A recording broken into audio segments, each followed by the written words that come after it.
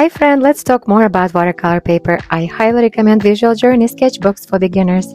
Field Books by Pentalic is professional grade watercolor paper, as well as heavyweight cold press paper by Stillman and Brin. Here's another excellent watercolor sketchbook with cold press paper by Handbook. The outlier here is the Moleskine sketchbook. It has very smooth surface and I find it hard to paint on it. My absolute favorite are books by ETCHR. They take water and paint readily. I love these books. Heidi is a handmade paper with unique surface. You either love it or not.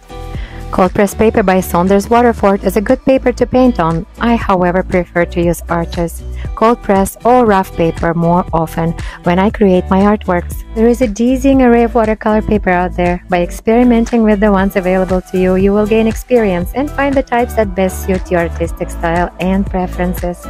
Feel free to explore and discover the paper that inspires you. Happy creating!